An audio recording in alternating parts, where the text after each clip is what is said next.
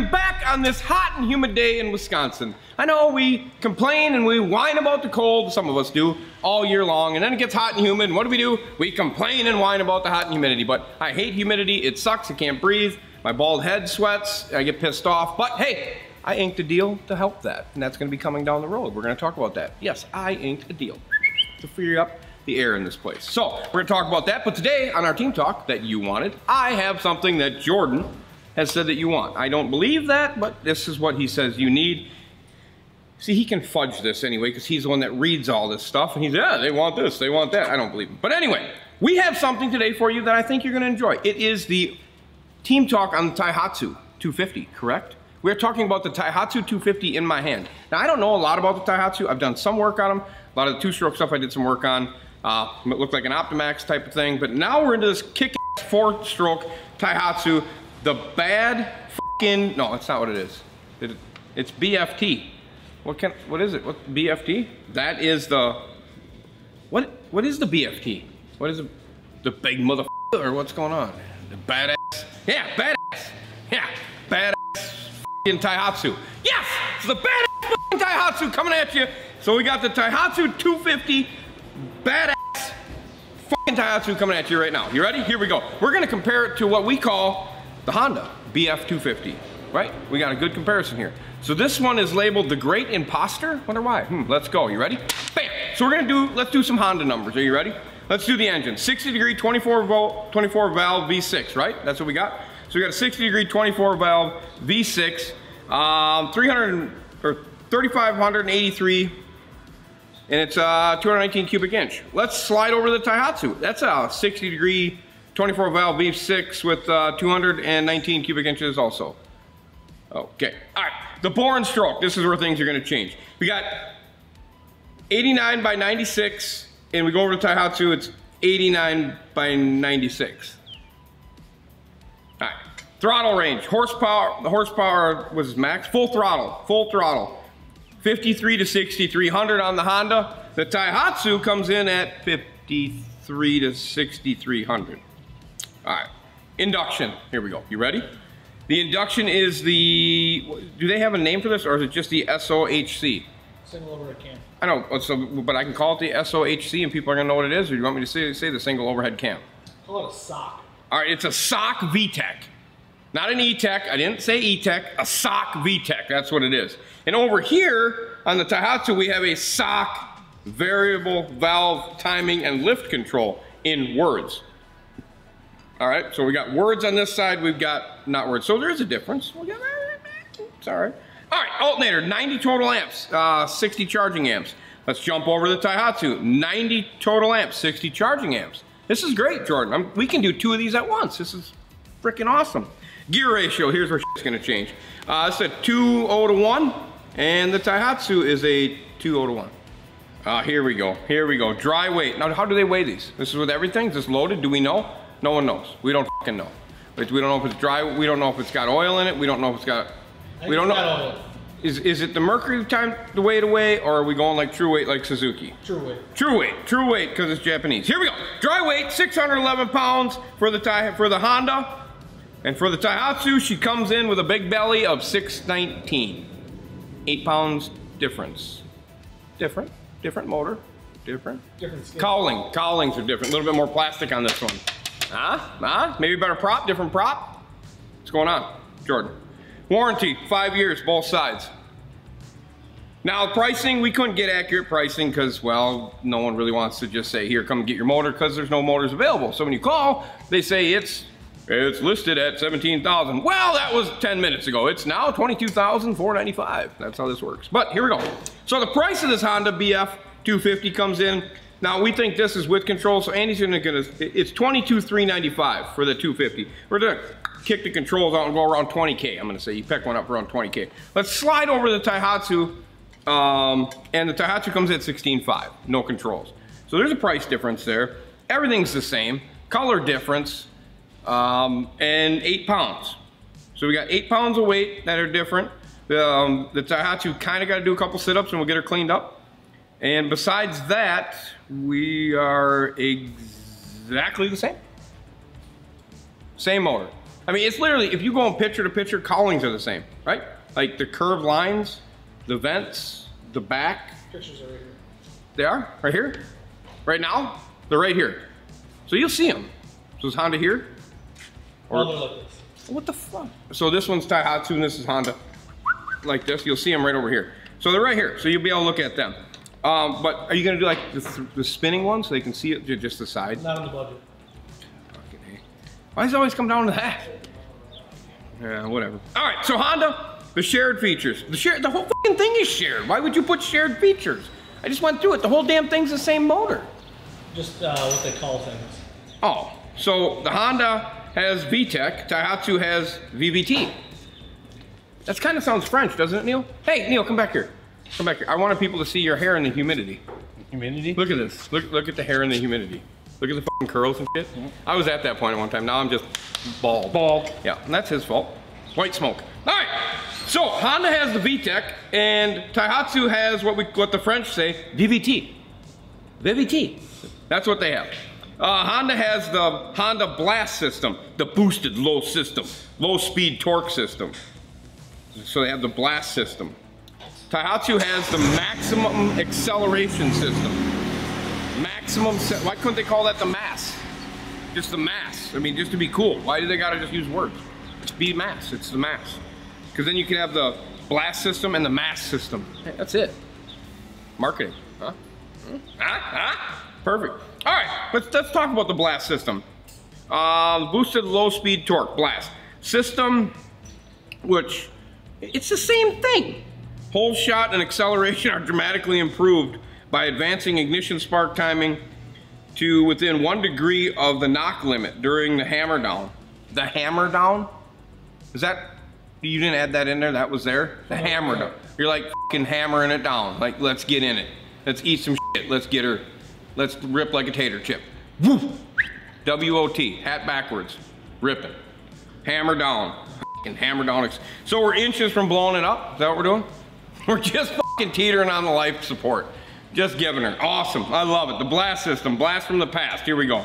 The Blast hammer down system, inches from death. I love it, good. All right, so now we got some questions. Jordan says the questions came in about the Tohatsu. Who builds them, Honda or Tohatsu?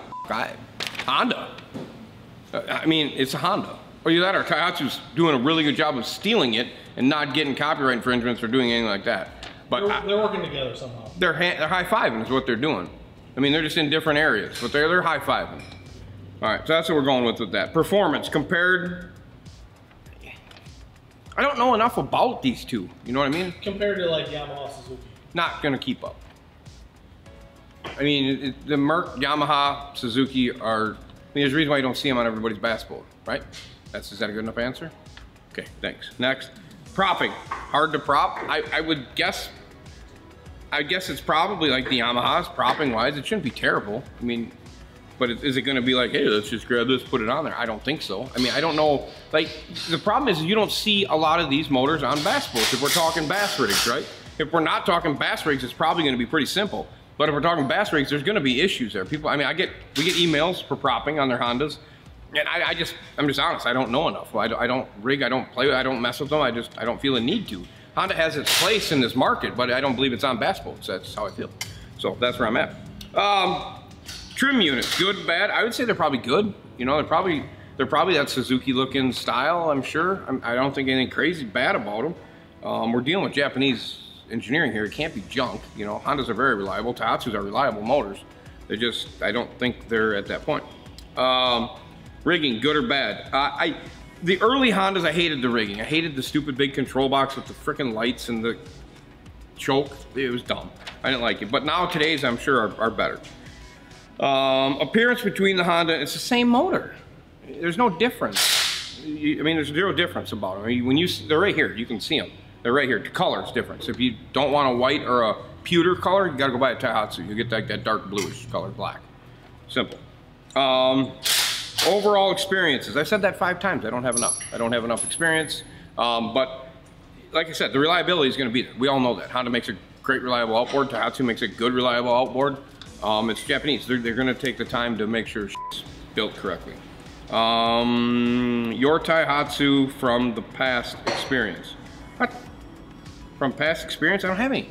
Never worked on Tohatsu? I worked on a 2-stroke, the old one that used to look like the Opti, like the half Opti, 3-cylinder. Had all the Opti sensors and shit in it, like they stole the Opti parts from it and did that. I did some of that stuff. 4-stroke, I haven't even put my hands on a 4-stroke, the new one. So I don't even know what it looks like.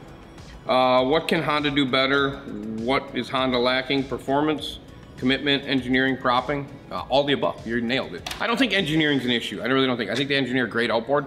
I think that what they're doing, because there's guys that are hopping these things up, right? There's car guys that are doing some shit with this stuff, I hear. With the 150s. Yeah, the 150s are getting hopped up by car guys, right? Because essentially they just grabbed it out of their Honda Civic and fucking threw it in there and called it a day. So yeah. So, but I think when it comes to performance, that's where they're lacking. The reliability is great. If you're gonna just get a motor, put it on a pontoon, you're gonna do that stuff, you can go Honda all day long. You can go get your fishing boat, your 50, 60, whatever. You can get a Honda and you have a bunch of reliability. Performance-wise, you get into that bigger horsepower, you want to go super fast, I don't know that you can do it. I know there's a bunch of guys complaining about it. We get it weekly. I get phone calls here. We get a lot of questions about the Honda and why they can't get them to go. So that, I believe there's some lacking on performance. Is it propping? I think when it comes to Japanese engineering, I think Yamaha has it kind of figured out when it comes to propping. They do pretty good. I mean, they've invested money into propping, lots of it. Now, and it's the same with like Suzuki. I heard some rumors today that possibly they're working on some new propping stuff. They're working with some different manufacturers, which is great. I don't know who told them that do that, how many fucking times ago, but I don't know. And I think Honda's the same way. Honda's been about reliability, putting a prop on it and making it do what it needs to do, right? I mean, we don't care. It goes $6 grand, and that's what we do. But we don't care that it's going 48 miles an hour at $6 grand. That's, you gotta. And it's the flip. It's the ultimate flip that the motor company has to make. Mercury's always been performance, right? They got their racing division, they've been performance. Yamaha came into this thing with the ability to do what they did, then they added the show performance. So now that's the commitment. You take $40 million and you pile it into performance, right? Or $50 million and pile it into performance. And that's how I think you get to that level. You have to commit a bunch of money to, not offshore. And I'm not saying offshore. Offshore to me is just, let's just keep it on the coasts. That's where it belongs. I don't want to even talk about it because it's a different thing. You put 4 of them on there. Yeah, great. Good job. Thanks. I'm talking one motor, one boat, 70 plus miles an hour. Let's do this. That's what I'm talking about. That's what I'm saying. Mercury's always had the edge when it came to that because of their racing division, right? Yamaha has the edge with the ability with the SHO and with that performance. Suzuki's working towards that, but that comes from money. That comes from changing the tweak. That comes from changing the gear ratios. That comes from propping, spending millions of dollars in propping, right? I mean, I remember back when I was running those big 203 champions, I'd spend upwards of probably $2,000–3,000 a year in props just to try to figure out what was needed, blueprinting and changing and doing some of that stuff. So it's not about, I talked to a prop builder today. He agreed 100% with me that it doesn't matter if you're a dealer, doesn't matter if you're a performance guy, and you guys that are performance guys will agree with me on this, that it's not about just grabbing this prop off the wall and just setting on your boat and saying that's as good as it can get. It can always seem to get better. It's just a matter of finding the perfect setup for what you're doing, and it takes a lot of money. And Suzuki's still kind of trailing on that. They have the power plant to do it. I can make them do it. I've had boats go fast. I mean, we can do this, and it's the same problem with Honda. You know, they could do it. You just got to, do they want to spend that kind of money? Probably not. Why? They're selling outboards. We talked to the Honda people. Remember that conversation? They don't have a giant operation when it comes to that stuff. You know? The budget's smaller than the lawnmower division. Yeah, there you go. Their marine budget's smaller than the lawnmower division. Right? So they're putting more money into lawnmowers and generators than they are the marine division. So that, I mean, so you see the budgeting. So you know what I mean? So that's where it's at. That's what that happens. And it was that way. I know Suzuki had that same issue until it became Suzuki America, with the marine division just being an American division. So the money they're making now is being put back into outboards, and that's the key. I think a lot of those Japanese companies were that way. You know, the marine division would do 40 million, and it goes back to home, and it doesn't get reallocated back to the marine division. They put it into fucking Johnny's jet ski and Billy's fucking motocross machine and all that stuff. So, but now I think some of these companies are seeing that. So, and that we kind of got off the beaten path here with this, but I think it's good info, don't you, Jordan? Great info, great. So there we go. So if you want to get a great Impostor and you want to save some money and you don't want to buy a Honda, go look at Tohatsu, because you're gonna get it cheaper, and we just laid it out for you.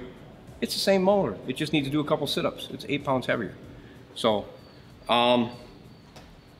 it's the same. It's the Impostor. It's got the mask on. Am I gonna have a mask in the still shot? I am, aren't I? You're gonna have glasses and a mustache. I am? Yep. I can't use my own mustache? Nope. Just, No, this is gonna be great. Can I have one of the bandanas on? Look like I'm gonna go rob a bank? Nope. Why? Why? Why, Jordan? You can put one on you right now. Right now? Right, you just put one on. I got one on? Yep. Awesome, perfect, that's great. Make sure it's, can I have a blue one? Sure. Thanks. All right, cool. All right, because I like the Tohatsu. That's why I want the blue one.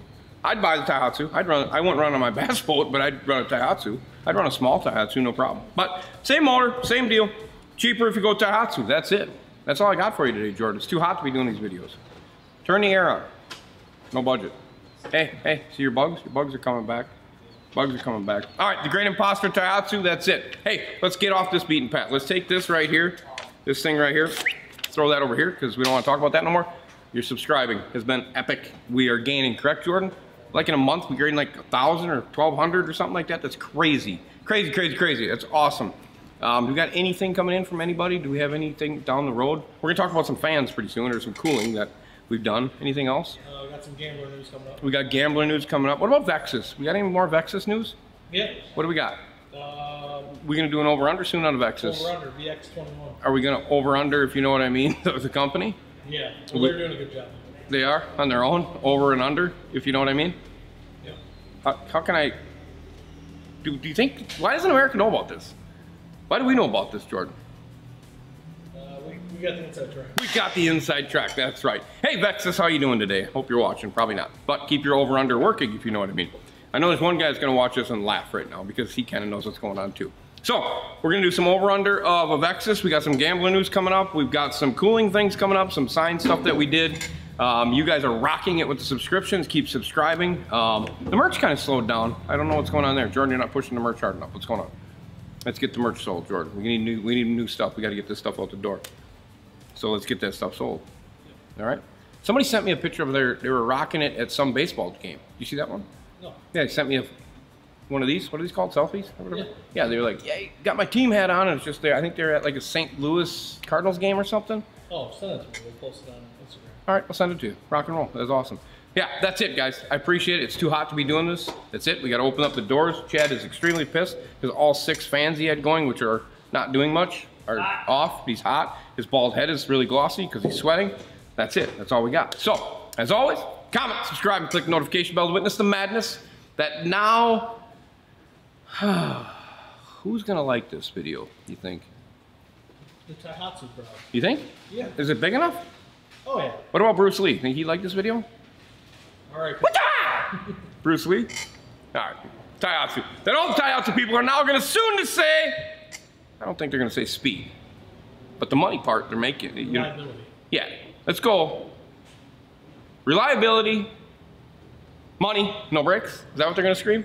Let's do it. We're out. See ya. Have a good day.